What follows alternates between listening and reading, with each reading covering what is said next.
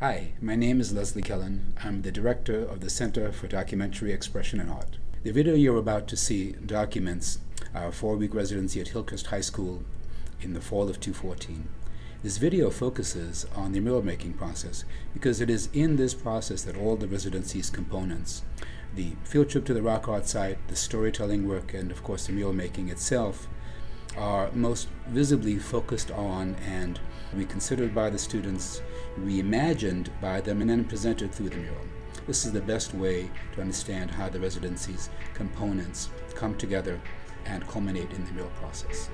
Thanks so much. Hope you enjoyed it. What were the messages on the walls? What were they saying? Were they trying to leave a message for us?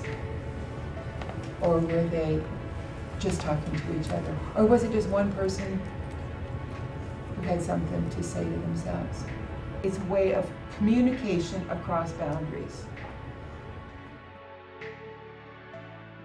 It was cool. I never realized how close Native American art or artifacts are to where I live. Since this piece is our reaction from going to 9 Mile Canyon and seeing their artwork, we didn't want it to be just like copied everything that they did. Sure.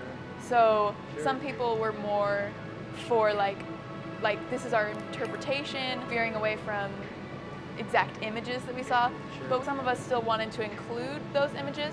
So we went over them with the lights so that they would still be contained within the piece instead of individual pieces on their own.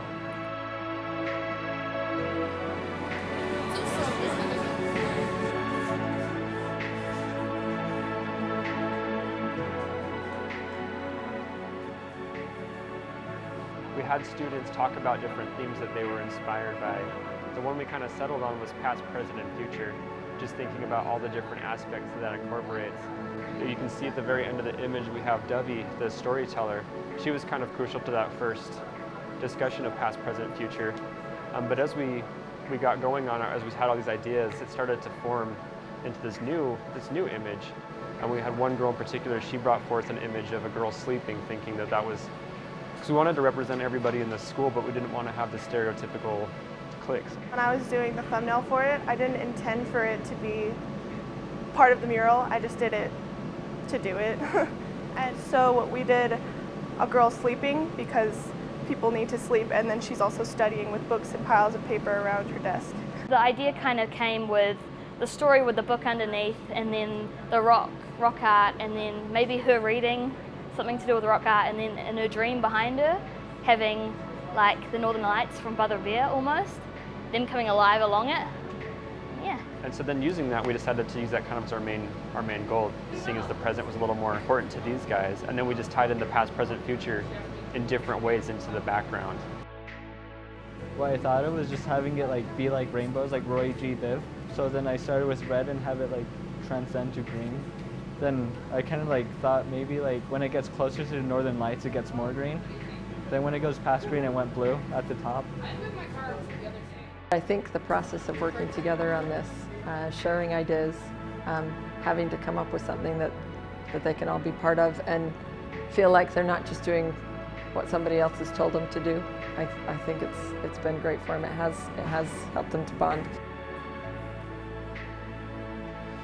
I guess in a way it kind of helps me to socialize more, and especially with the fact that I'm normally shy, and yeah, so it's fun to have another way to go about doing that.